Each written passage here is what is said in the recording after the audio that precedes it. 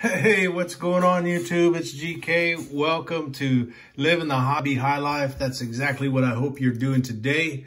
I'm going to go over some sales that we've got getting ready to put into team bags, write thank you notes, and send on their way to new homes. The first off is this 1993 Topps Gold Major League Managers, Lou Piniella and Joe Torre. Same collector also picked up this 1986 Topps Collectors Series of Willie McGee.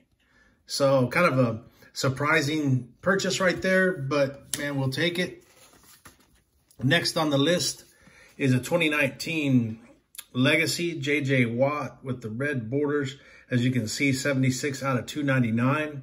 One of the things I'm learning about different teams, for instance, like the Texans, the Texans don't get a lot of views. So I've got like 4 listings, team listings for Texans, and they all average around 200, 300 views.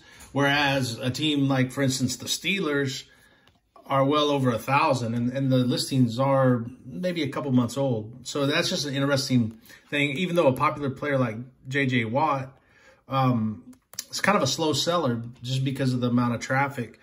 Also, a couple more surprises going out to a fan of the Steel Curtain, Jack Lambert, one of the stalwarts of that defense throughout the 70s and early 80s.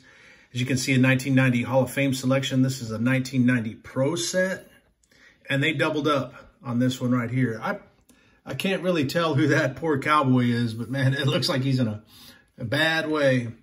And then we've got a 2020 score captains, Ben Roethlisberger. Or no, I'm wrong, 2018. 2018 score, Ben Roethlisberger, going out to a separate Steelers collector. And one of the cool things about this, of course, these are just regular 35-point top loaders.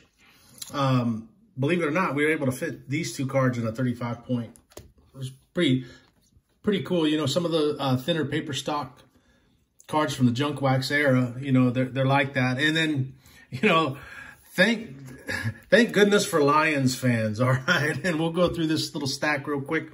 We've got a 1993 playoff Barry Sanders ground attack parallel insert. You know, back in the day when playoff came out with this tech chrome finish, and you can see it on the back, it'll say, you know, exclusive tech chrome technology or whatever. These were some amazing cards, you know, and even still to this day, I think they stand the test of time up against inserts. And he also picked up a 2019 Prism Draft Picks Barry Sanders All-Americans. And believe it or not, there's a third card in here. Nope. Changed it up. But that is a 75-point top loader. You know, the card stock on this was pretty thick. Same as that. I think like 35-point card stock. I got a 2018 red, white, and blue Prism Marvin Jones. As you can see that movement there. Lions are another team, just like the Texans, that seem to sit on the shelf quite a while, other than Barry Sanders. Barry Sanders seems to move. And then a 2020 season tickets, 2020 contenders season ticket, Barry Sanders, and that Oklahoma State Cowboy uniform. Got a 2019 Prism, 2019 Select Prism, field level, Matthew Stafford.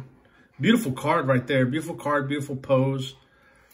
And then follow that up with, I believe, a 2017 Origins, Matthew Stafford as well.